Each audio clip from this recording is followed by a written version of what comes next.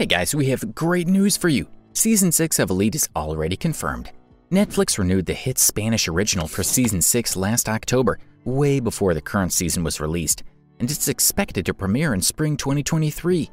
Interestingly, when Netflix France revealed the renewal news, it said that Season 6 will be the final season, but they later deleted that part. Filming already started in February just outside Madrid in Spain, which gives us a chance to introduce you to new actors that joined Season 6 cast. Carmen Arrufat, Álvaro de Juana, and Bokesa, Pastrana and Ander Puig. We hope that although Ander and Guzman left for their travels at the end of Season 4, we'll still see Arón Piper and Miguel Bernardeau in Season 5.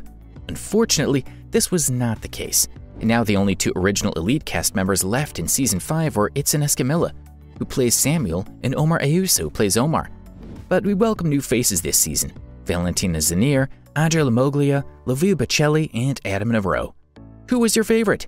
Just like the previous season, this one started with a murder investigation and ended with another death.